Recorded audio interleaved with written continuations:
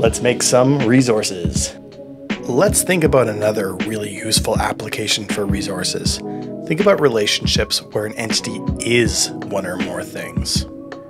In Pokemon, for instance, this is as simple as Dave the Squirtle is a Squirtle. And Squirtle is a type of a Pokemon species.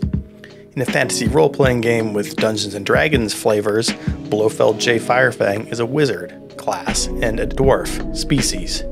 How do we store Dave's Squirtleness or Blofeld's wizardness and dwarfness? Students in their very first Java class might leap to inheritance as the answer. Since Squirtle is a type of Pokemon and Dave is a Squirtle, maybe we should have a Squirtle be a class that inherits from a Pokemon class, and have Dave be an instantiation of Squirtle.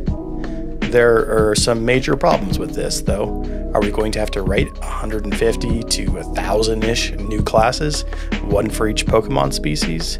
How much code duplication is going to be happening between these, since most species share very similar functionality? Who's going to maintain those scripts?